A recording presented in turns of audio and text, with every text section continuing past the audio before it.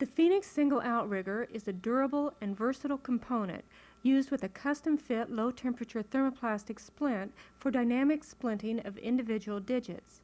This outrigger can be used in a variety of splint designs.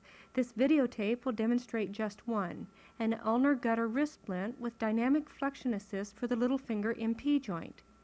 The wheel acts as a pulley, redirecting the angle of dynamic force in a low-profile splint. 1 inch of lateral adjustment aligns the splint force with appropriate radial or ulnar pull. 3/4 inch rotation simplifies maintaining the dynamic tension at 90 degrees. Dynamic force can be achieved by rubber bands, graded elastics, or springs of varied resistance. This videotape will demonstrate methods for fabricating a dynamic flexion splint using the Phoenix Single Outrigger. Further reading about basic principles in using dynamic splints is recommended. The following are helpful references on the subject.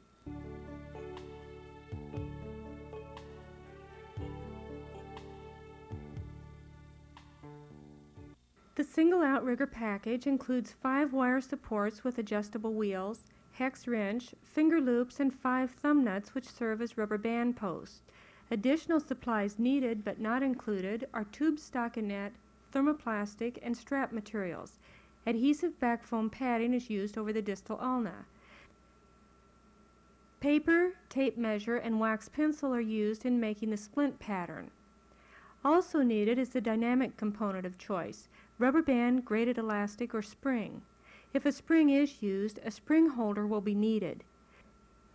Additional thumb nuts or rivets may be needed if these are used to attach the outrigger. Tools and equipment needed are a heat source for simmering water and a net for lifting the thermoplastic, heat gun, scissors, and a punch or drill. First, a pattern for the ulnar gutter splint is made, following the thenar and flexion creases so that motion of the digits is not restricted. At the dorsum of the hand, the splint will extend from just proximal to the MP joints to cover approximately 2/3 of the forearm.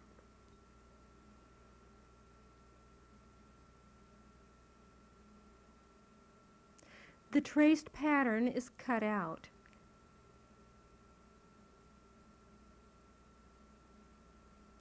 Then the paper is placed on the forearm to check the fit. The pattern will be traced onto the thermoplastic using a wax pencil. The thermoplastic is softened by heating for a brief time and the pattern is cut out.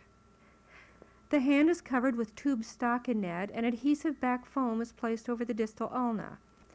The thermoplastic is reheated, dried, then draped over the ulnar border of the hand and forearm.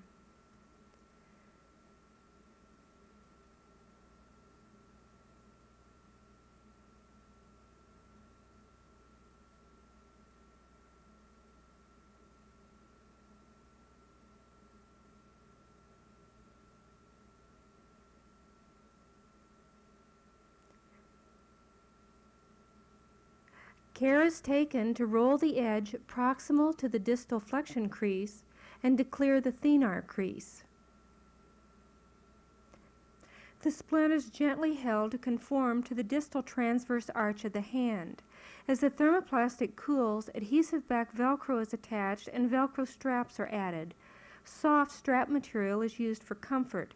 This is particularly important at the thumb web space and over the radial aspect of the wrist. The location of the outrigger is then determined. A pre-tied finger sling is placed over the proximal phalanx of the little finger. Note that the lines are at a right angle to the proximal phalanx. Notice also that the lines cross the scaphoid. Flexion forces applied at the MP must accommodate the normal oblique angle of flexion. The location of the outrigger is marked.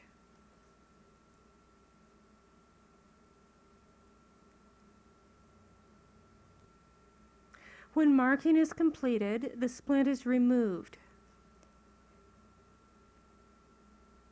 The adhesive back foam is moved from the stockinette to the inside of the splint. There are 2 methods to attach the outrigger to the thermoplastic, by thumb nuts or by bonding another layer of thermoplastic over the base. If thumb nuts are to be used,